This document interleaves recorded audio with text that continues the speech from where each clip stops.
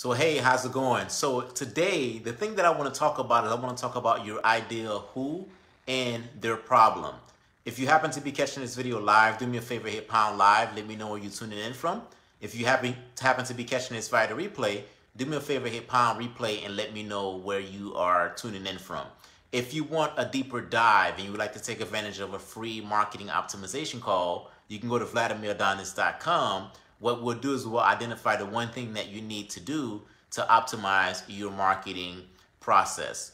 At the end of the day, marketing is about just getting a few things right, dialing in, and when you dial in and you do those few things correctly, then you will have an overall success as it relates to your marketing.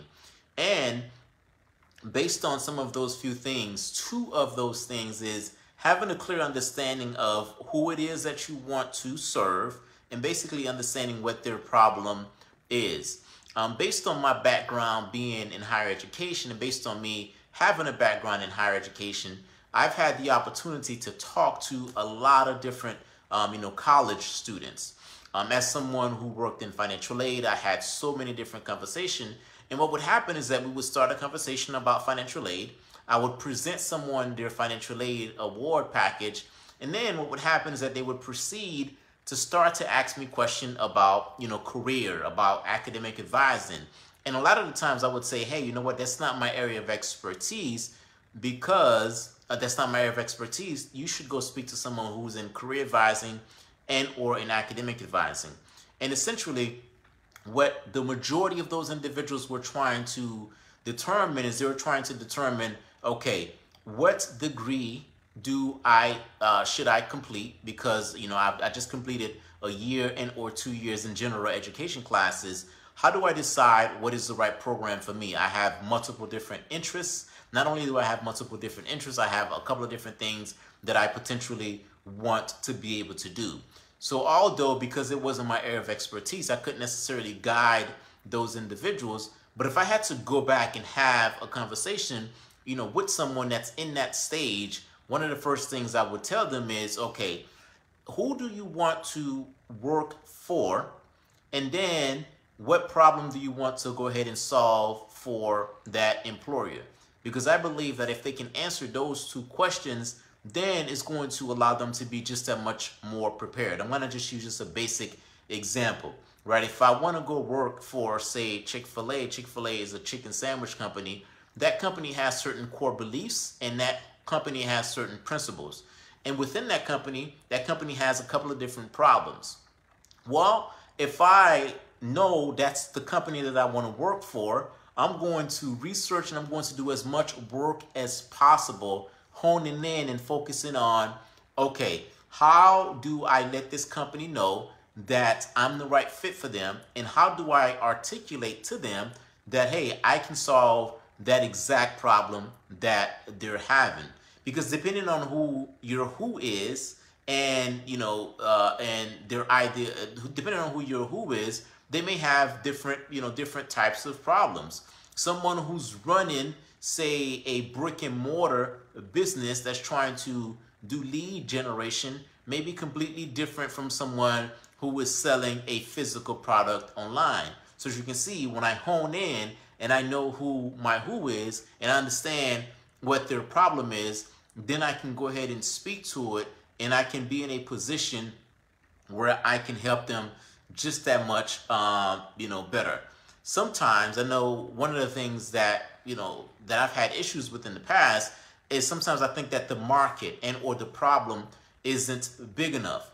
So long as your target market, your who, is already paying other individuals to solve that problem for them and they're paying, in amounts to solve that problem for them, at the end of the day, the market itself is big enough. So long as it's already been validated, meaning that you're not going into a brand new market and you're not trying to solve a brand new problem. This is a problem that already exists. And not only does the problem already exist, people in your marketplace, the ideal client, has proven to pay for that problem, to be able to solve that problem over and over again. I would say you are on the right track.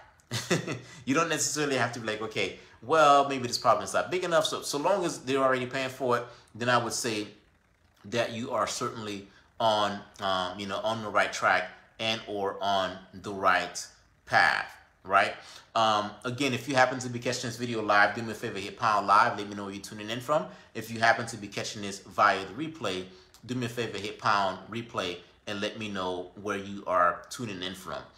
Client attraction, at the end of the day, it's all about being able to understand that person's problem.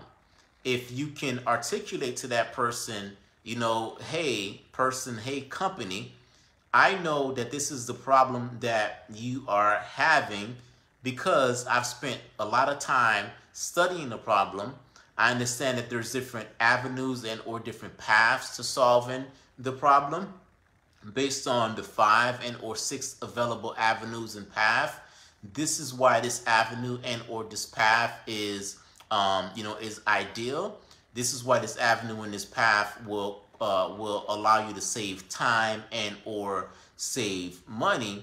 When you can articulate that type of stuff to your prospective client, it says to them that, okay, this person has done their homework.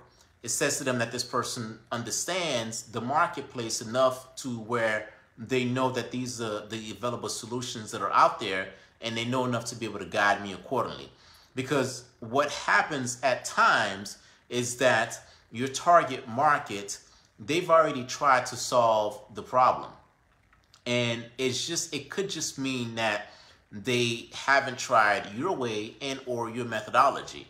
And I would caution you that if someone hasn't tried to solve the problem, then that person may not necessarily be your ideal who, because they're not motivated and because there's not enough pain, right? The individual that's trying to, solve the problem, that's tried, let's just say that there's, 10 10 possible solutions out in the marketplace. And let's just say they've tried 5 of them, and the 5 solutions that they've tried, none of them have worked. Well, I think that person is, in my opinion, is a lot more ideal because they're swimming towards trying to find a solution. Fortunately or unfortunately, depending on how you may want to look at this, I've had conversations with people, and you know what, I've been one of those individuals as well, that's done nothing to try to solve whatever problem that, they have. Well, if you haven't done anything to try to solve your marketing problem, whatever problem that you have, then I believe that it's going to be just that much harder for you to be able to work with that person, and it's going to be just that much harder for you to give that person a solution. And I'm talking in the context of coaching and consulting. And the other context that I'm talking about, it's not that person is overwhelmed, because sometimes we don't do anything because we are overwhelmed. And I think that's a completely different situation. If you have a prospective client that's just overwhelmed because there's just so many different options out there, and because of that overwhelm, they haven't necessarily taken any step, I think that in itself is a good thing. Because there are times I'm having conversations with prospective clients, and they use the word overwhelm, and when I dive in a little bit deeper, it's because that there's so many different options and they can list those different possible options.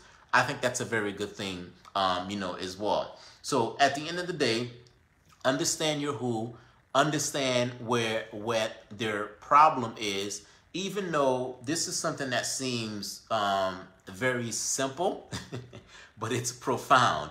Oftentimes I've danced around this, and dancing around this is not necessarily cool, and dancing around this is not going to be in your best interest. So, I would say this is one of those things, when you have it properly dialed in, can definitely make a difference in your marketing.